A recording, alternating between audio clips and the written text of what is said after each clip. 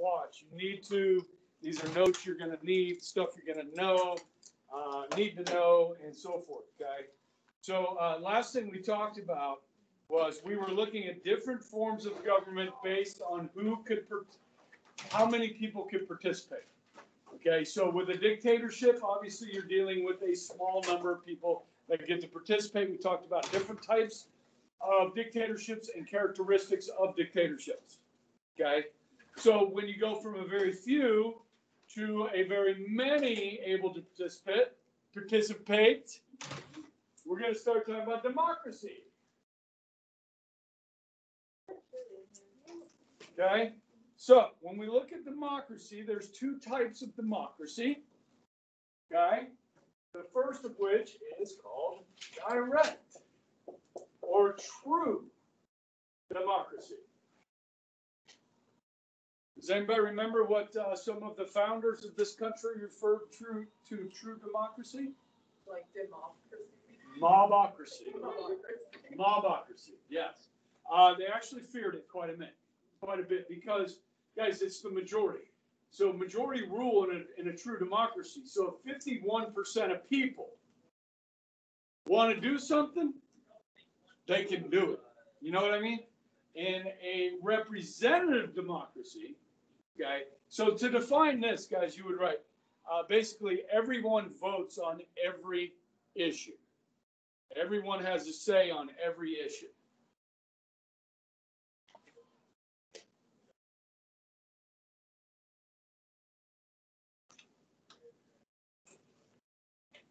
Everyone votes on everything, okay? Now, and I know you guys are all very well versed on every important subject matter in the United States, right? Mm-hmm. Economics, foreign policy, yes, domestic policy, welfare. You guys are all experts on it. So we should have you vote on everything. Of course. Yes. Yes. And probably once you turn 16 too, right? I mean, yeah. Yeah. Brainwashing children. Yeah. Okay. So yeah. Guys, guys, if you think about this and it's presented in the right way, true democracy is something to really fear. Okay, our founders did. They did not want it. Okay, so they put in a lot of safeguards against it, like the Electoral College. Okay, like Congress. Okay, like checks and balances. All right, so then you have representative democracy, okay, which is a republic. Okay, most countries in the world today are republics. I'm going to send you guys a video. It's 10 minutes. I showed it to my regular government today because we finished notes and I didn't want to test on front today. I didn't want to test, so I kind of did a Friday extra thing. So this is where small group of people are chosen. A small group of people are chosen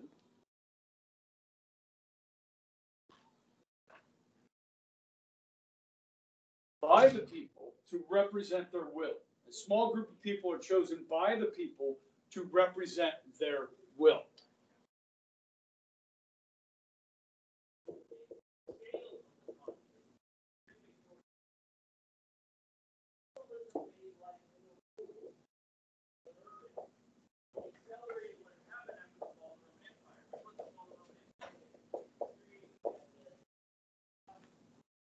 These are our people that represent our will in the United States Congress.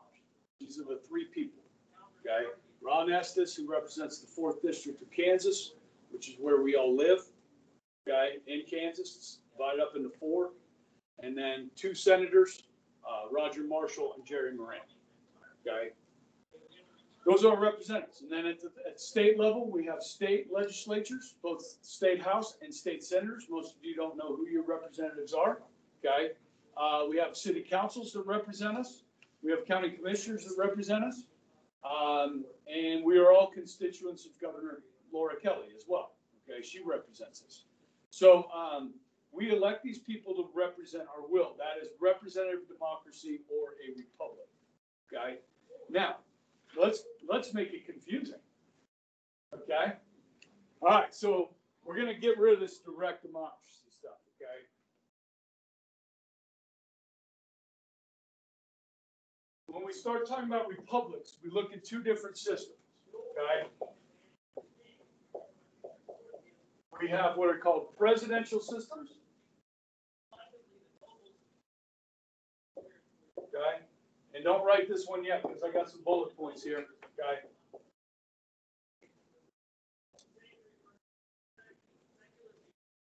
Parliamentary systems, okay? Which you've all heard of, and you probably have an idea where I'm going with this, okay? But there's some important distinctions between these two systems of democratic governments, okay? I use that term democratic carefully, okay? Yes? Use it carefully. Now, in a presidential system,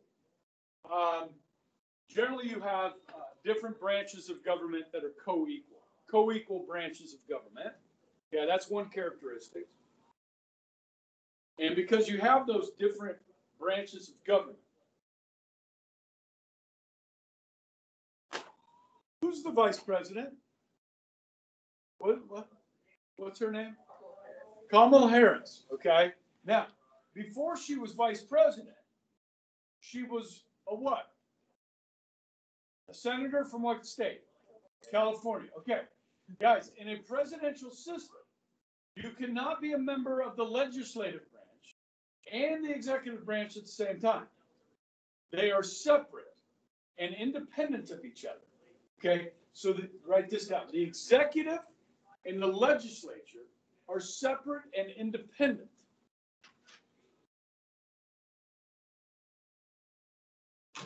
Separate and independent of each other.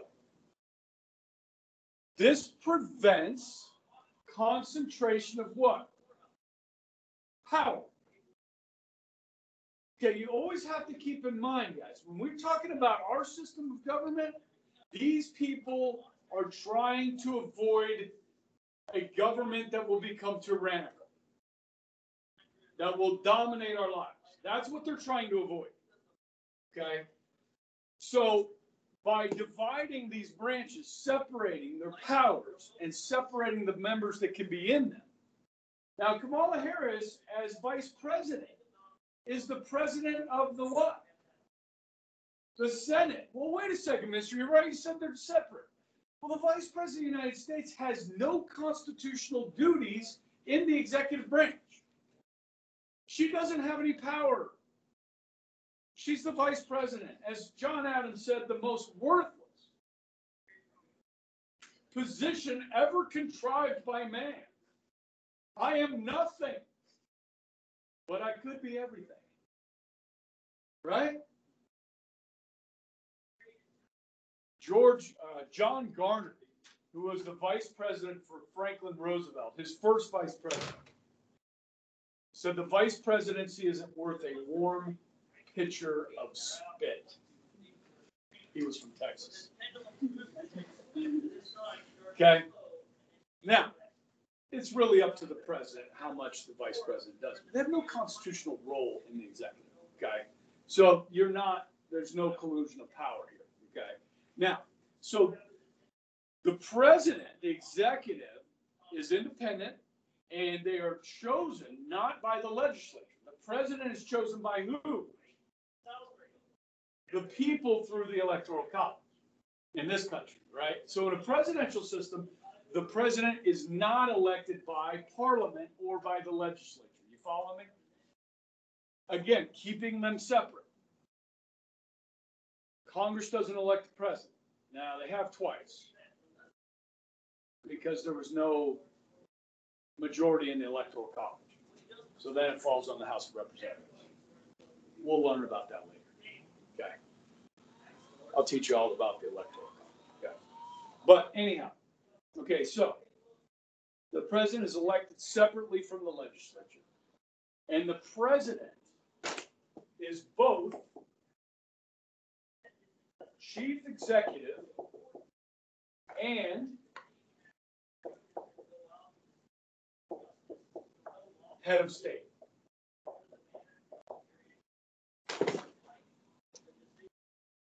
In other words, our president wears both hats. He wears the chief executive hat, which is, guys, this is the head of the executive branch, runs the day-to-day affairs of the country. Okay? And head of state, which means he's the leader of our country. He's the ceremonial leader. So like if Martians came down from Mars to Kansas and they said, take me to your leader, we would take him to the president. Okay? When Pope John Paul passed away, okay, the president of the United States went representing all Americans as the head of state to the funeral. Okay, he's our leader, but he also enforces the law, carries out the law as the chief executive running the day-to-day affairs of the country. Okay, in a parliamentary system, these are going to be two different people. Okay, yes, it can get a bit confusing here. So the main difference is here: executive and legislature, separate, independent of each other. The president is chosen by somebody other than the legislature because he's not beholden to them. And he is both head of state and chief executive. Okay? So we move to the parliamentary system, and guys, most republics use this rather than the presidential. Most republics use a parliamentary system, which has its advantages and disadvantages. Okay, so let's start with, we'll go with Britain, okay, because most of you are a little bit familiar with the British system. Okay, so with Britain, in order to become the prime minister, right, in order to be PM, you must be an MP. Not military police. What's an MP?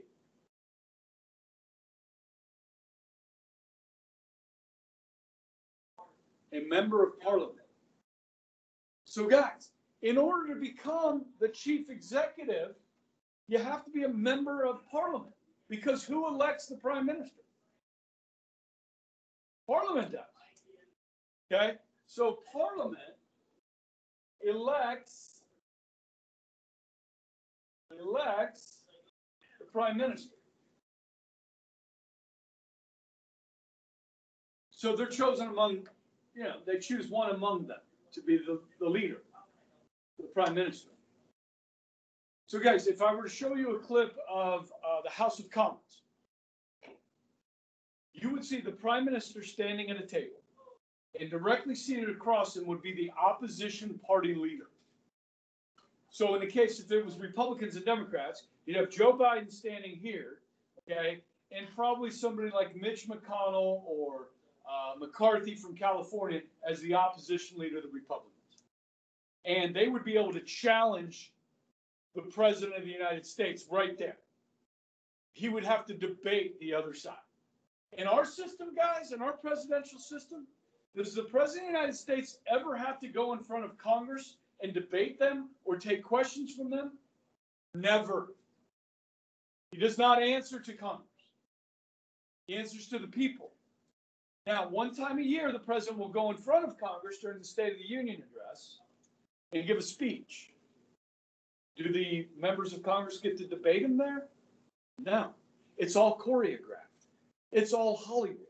Somebody writes the speech for the president. Somebody dresses, they have a person. This is what you're going to wear for the State of the Union. This is the color tie. Here's your makeup. Here's your speech. Go give it. Sometimes they'll clap. Sometimes they won't. Otherwise, just give your speech. It's all choreographed. That's the bad part of the presidential system. Okay? Now, we do get some exciting times, like when Nancy Pelosi, if you remember, tore up President Trump's speech while he was finishing his speech during the last State of the Union. You remember that? Okay? And there was one time when Obama was given a State of the Union, and Obama made a statement, and one of the Republicans yelled out, "You're lying." That was a big deal. Now, let me show you the House of Commons. It's a riot. They literally have a pub off the side of the House of Commons where you can go in and drink before you go out onto the floor.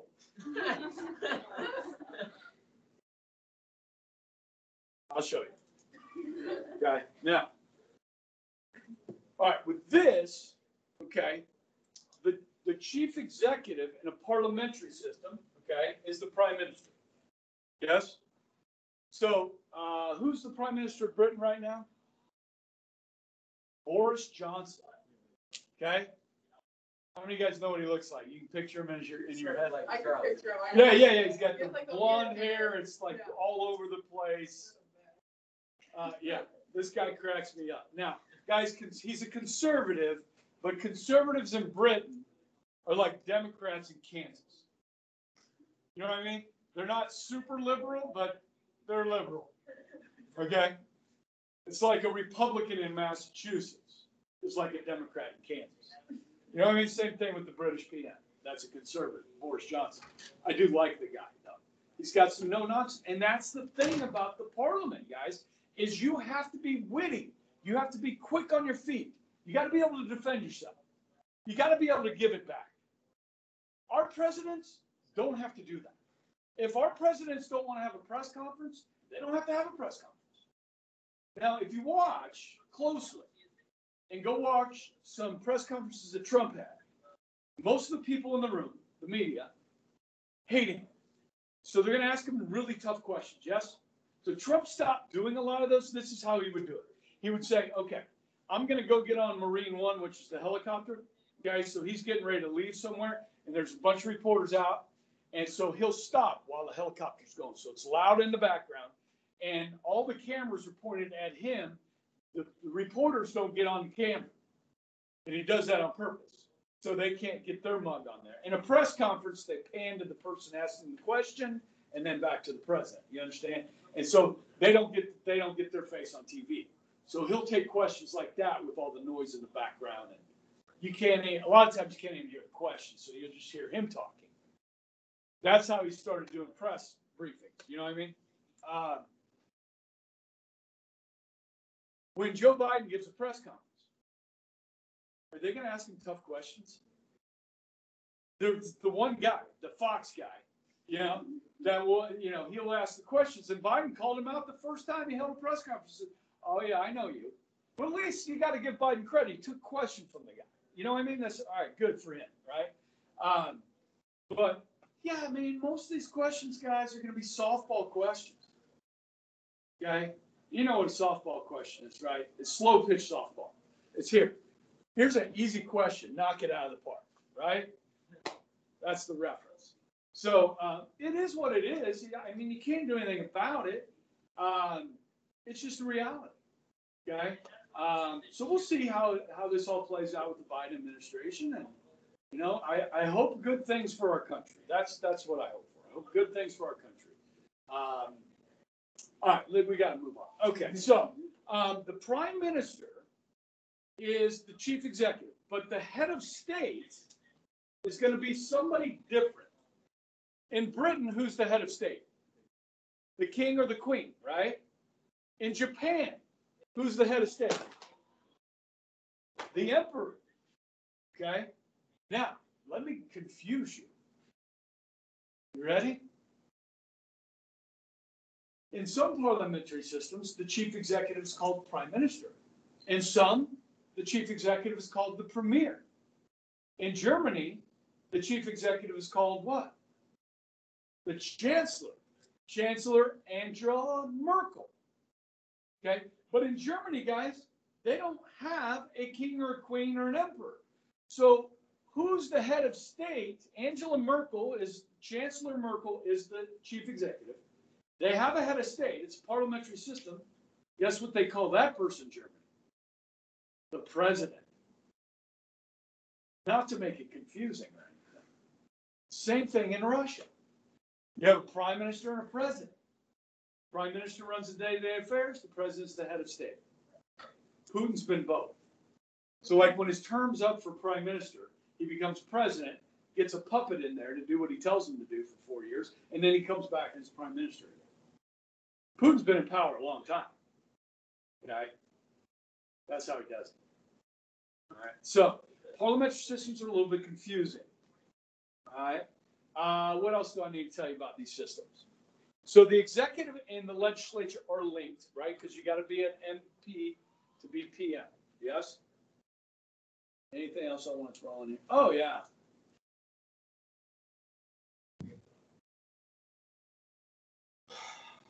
They do have like presidential or, term limits for their chief executives. But in these parliamentary systems, guys, they can call for elections at any time. So if the parliament loses confidence in Boris Johnson, they can call for a new election in 2 weeks. They laugh at us in the United States for how long our election seasons are. I mean, they're long. It's a year. The presidential election season is a year long. Guys, in Europe, at the most, it's a month. Okay? And it's kind of gotten ridiculous, too, because, I mean, if you go back and see how much money it costs to run for Congress just for like a House seat that Estes is in, if you go back to 1984, the average amount it cost to run for a House seat was about $500,000. That's how much money you have to raise.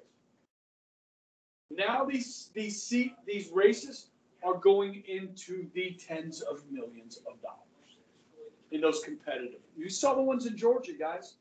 We're talking $100 million elections for the Senate. It's crazy. It's crazy. Okay, so somebody like me, who's a teacher that knows a lot about this crap, if I wanted to run for Congress or the Senate, I mean, I have, like 2,000 Facebook friends because a lot of former students after 20 years, okay? And if each of you guys gave me $50 with 2,000, what's that going to give me? $100,000?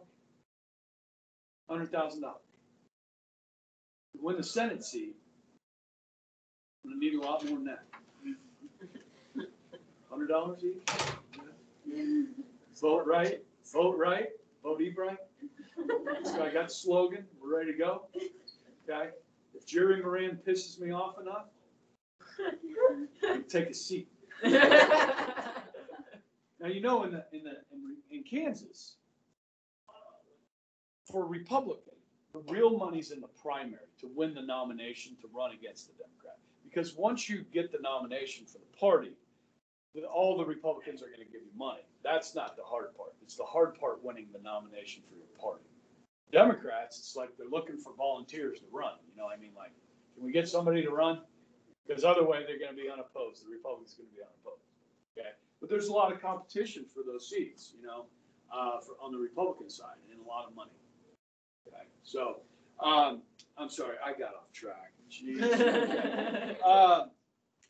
Parliamentary systems.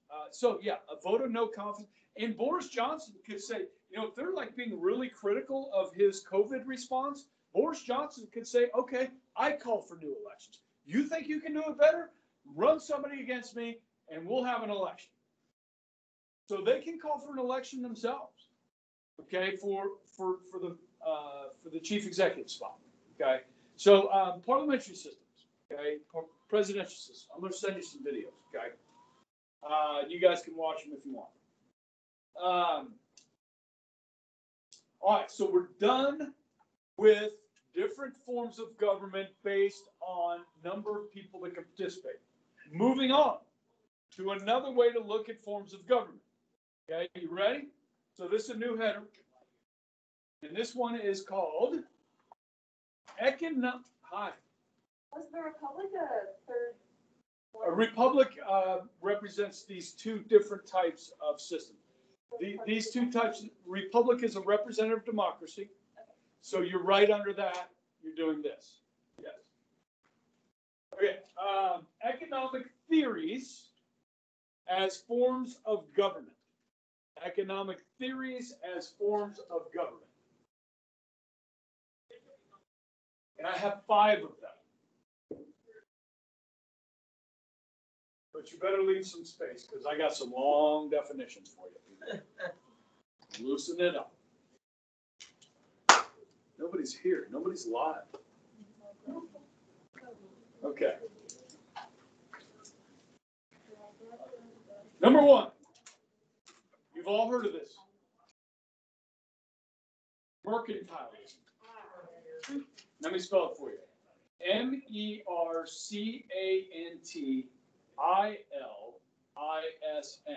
It's an ism, mercantilism.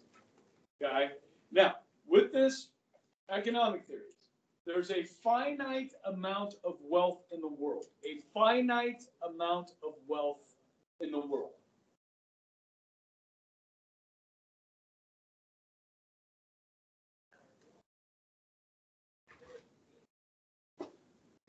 So colonies exist.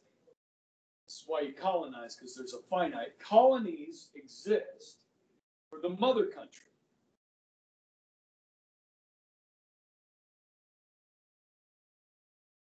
Buying goods from the mother country, okay, and giving the mother country raw materials. So the colonies exist for the mother country, buying their products and providing raw materials. This is what you studied in world history. What did the Spanish do? What did the English do? What did the Dutch do? What did the French do? What did the Portuguese do? They all went out and colonized, divided up Americas, divided up Africa, tried to divide up Asia. Okay? Now, this system, because it's a finite amount of wealth, you got to go out and find it. Okay? And, you know, it works for a while until the people say, you know, we're tired of you abusing us. We're going to revolt. Okay? The British went through this numerous times. Okay? With us first. Okay? We led the way. All right? Okay. So, yeah, I mean, you guys, the Spanish were very good at this, you know, early on. Yeah. And, you know, some say the United States, I mean, you could look at possibly, you know, taking over the Philippines after the Spanish-American War, a little bit of American imperialism, a little mercantilism going on there. Puerto Rico, Guam, American Virgin Islands, Samoa. We got a little of that going on, okay? But we are not a serial offender like some of these Europeans were. Okay? All right. So that's mercantilism, okay? The second economic theory is a form of government, and you've all heard of this. Socialism. Socialism. These definitions will get longer as we go along. A theory or system of social reform. A theory or system of social reform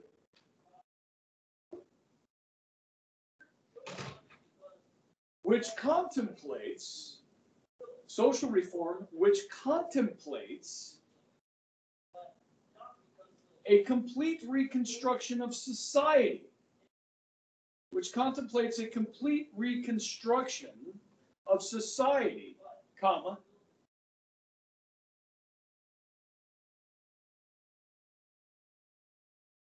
with a more just and equitable, complete reconstruction of society with a with a more just and equitable distribution of property and labor, with a more just and equitable distribution of property and labor. Socialism. Now, I don't know over the first semester whether you ever made it up here or were able to read this. Political ideologies with cows. Okay, all of these begin with you have 2 cows. Okay. Socialism. You have 2 cows. The government takes them and puts them in a barn with everyone else's cows.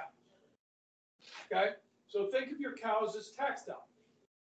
You have money, government takes your tax dollars, puts it all in the barn with everybody else's tax dollars. And then it gives you as much milk as it thinks you need.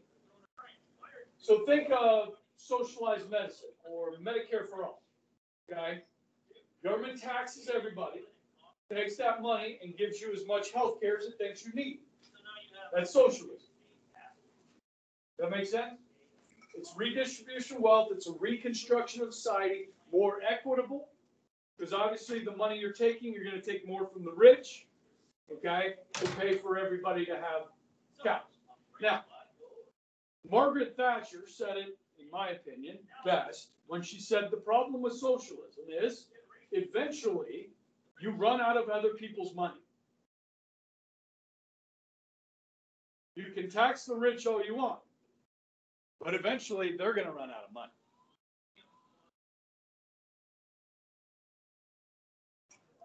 You guys know who Margaret Thatcher was? She's the former Prime Minister of Great Britain. They called her the Iron Lady. She's really one of the first women world leaders, and a very powerful one during the Cold War. So if you study Thatcher, and she's wonderful. I mean, she's cold and heartless at times. She's a conservative, okay? Working with Ronald Reagan and people like Pope John Paul II helped bring down communism in Europe and the Soviet Union, okay? She's rather wonderful. So you're not in history. So if you guys need a history book to read, no, that's English history. You can't read that. Okay. You can read about the relationship between Ronald Reagan and Margaret Thatcher from my history class, if you wanted to. All right. Throw the Pope in there if you want to. That's fine. All right. So socialism. Okay. The third economic theory as form of government. You guessed it. Communism.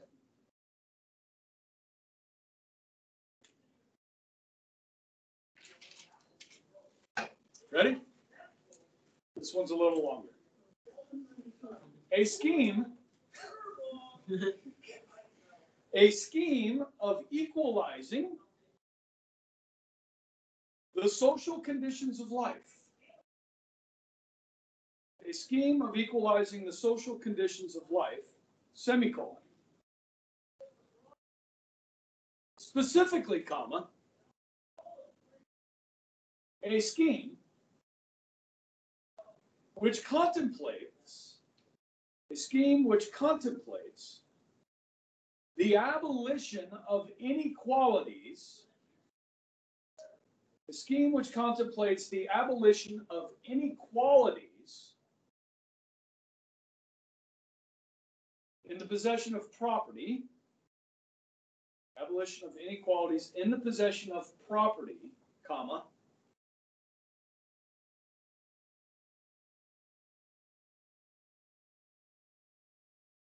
as by distributing all wealth equally to all. Inequalities in the possession of property as by distributing all wealth equally to all. Comma. As by distributing all wealth equally to all, comma, or by holding all wealth in common. Or by holding all wealth in common for the equal use and advantage of all. For the equal use and advantage of all. So start top. A scheme of equalizing the social conditions of life, specifically a scheme which contemplates the abolition of inequalities in the possession of property, as by distributing all wealth equally to all, or by holding all wealth in common for the equal use and advantage of all. Communism. Yeah, wait till we get to bureaucracy, which by its very nature is long, complicated, and inefficient. Communism. You have 2 cows. Your neighbors help you take care of them. And everyone shares the milk. That's Marxism as it was written, as a theory. that everyone would share equally in the possession of property, okay, would be equal in outcome, all right, as well. So everybody gets the same amount of milk. They're not your cows anymore. They're everybody's cows. You understand? And we're all going to share equally. Okay? Russian communism. You have 2 cows. You have to take care of them. And then the government takes all the milk. Bureaucratic socialism. It's bureaucracy in a second. Okay? Now, guys, bureaucracy is red tape. Bureaucracy is putting together systems. And I don't know if I have time to talk about bureaucracy. 7 minutes? That's going to be a challenge. Okay, because I got some stories. Okay, so let me just read this one to you. You have 2 cows, this bureaucratic socialism. The government takes them and puts them in a barn with everyone else's cows. Remember our tax money? Goes into the barn. Now your cows are cared for by chicken farmers. You have to take care of the chickens the government's took away from the chicken farm. Okay? Doesn't make sense. Like bureaucracy. I will read this one to you first. Okay? You have 2 cows. The government regulates, regulations, what you can feed them and how often you can milk them. It's government regulation. You got to follow it. Then it pays you not to feed or milk your cows. You guys remember the New Deal? We're paying farmers not to plant, right? Now, then it takes both cows, shoots one, milks the other dry, pours the milk down the drain, then it requires you to fill out forms accounting for the missing cows. What the hell is going on? That's bureaucracy, okay? Every institution, guys, and I'm not going to do this today because, and I'll be talking to the class about jobs that they have and so forth. But every organization has some amount of bureaucracy, okay? So, for instance, here at Bishop Carroll, when I first started teaching, okay, there was almost no bureaucracy. I was teaching in the portable. There was no intercom. We filled out our attendance on paper, sent it to the office. We're done with attendance, okay? Grade book, we didn't have the computers like all set up yet, so we're keeping a solid grade book, and that's it, okay? That's all the paperwork I got, okay? Now, we've got state assessments that we're doing. We have to be on top of that. Now that I'm a department chair, we have all these meetings, okay? So like on Wednesdays when we're supposed to have time to work, we've got faculty meeting, I got principals council meeting, and then I got committee meetings because I'm on the wellness committee. I got department meetings with my department. How am I going to get anything done? It's bureaucracy. You know what I mean? It's red tape. So I'll tell a really good story about the one time that Mr. Ebright has been elected to public office. Okay, so I'm going to tell you that story. It's a good one in the next lecture. Okay, so bureaucracy, you'll be writing the definition off the video. Okay, so you can pause it. Okay, and then we've got one more, which is capitalism. All right, which is really sad. Let me just pick on you real quick. How many you guys all know who's credited with the Communist Manifesto and you know who wrote that, right? Everybody knows who, right? Who? What's his name? Karl Marx. You've all heard of Karl Marx, right? Yeah. Okay. Now, how many guys are familiar with the person's name that is credited with promoting the idea of capitalism? Isn't that weird that we live in a capitalist country? You all know who wrote the Communist Manifesto, but you don't know who's credited with writing The Wealth of Nations? The Wealth of Nations? Not John Adams. Not John Locke. Is it a John? No, it's an Adam.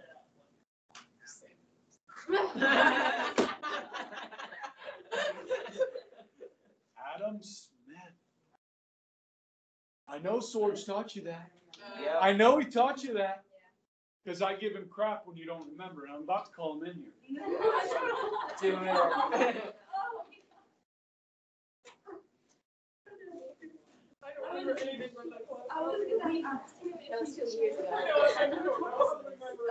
Guys.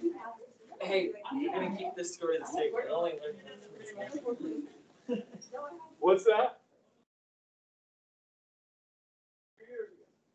Yeah. Kind of interrupted him. It was a serious thing.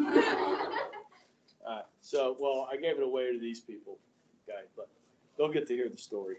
I bet they ended it a long time Unless they ago. don't